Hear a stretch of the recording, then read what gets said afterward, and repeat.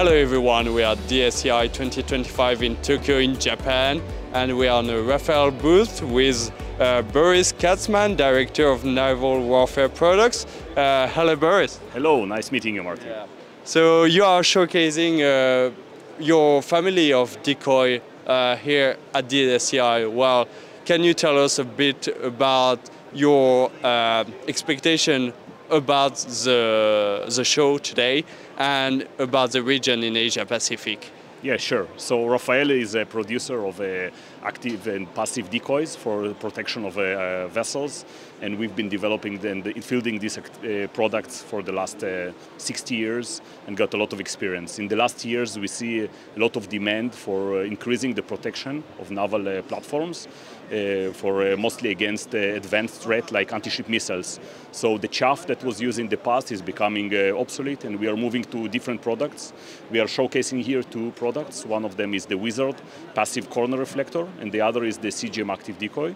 There is a lot of interest, specifically in Asia Pacific, about these capabilities, both on the corner reflector and also on the active decoy, which is a unique product that we have. So just here in Japan, there's a lot of interest about WIZARD. Can you tell us a bit more about this? So I think in Japan, and if I look also wider in the Asia Pacific, there is a trend to move to launchers which can launch standard 130mm decoys, which is already in service with the GMSDF. And our product here is compatible with this kind of launchers as well.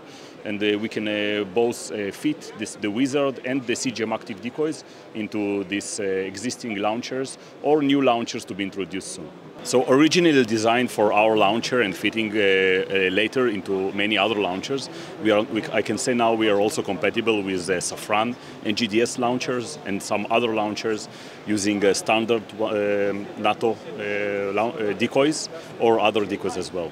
So you are not exclusive with any specific launcher, you can be agnostic, right? We are totally agnostic. We are already discussing with many customers fitting the CGM decoy into different types of launchers. So about the CGM system, like active decoy, do you have yet any customer? And still about the WIZARD, same question. Yeah, so the product is pretty new. We launched it, officially became operational 2 years ago with the Israeli Navy, and today we already have 2 customers from NATO that already procured this capability, and there is a lot of other interest with other countries, both in Europe and also in the Asia Pacific.